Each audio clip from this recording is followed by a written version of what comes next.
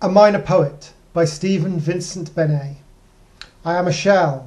From me you shall not hear the splendid tramplings of insistent drums, the orbed gold of the viol's voice that comes heavy with radiance, languorous and clear. Yet, if you hold me close against the ear, a dim, far whisper rises clamorously, the thunderous beat and passion of the sea, the slow surge of the tides that drown the mere.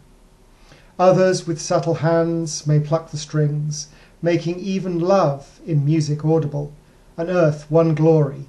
I am but a shell that moves, not of itself, and moving sings, leaving a fragrance, faint as wine new shed, a tremulous murmur from the great days long dead.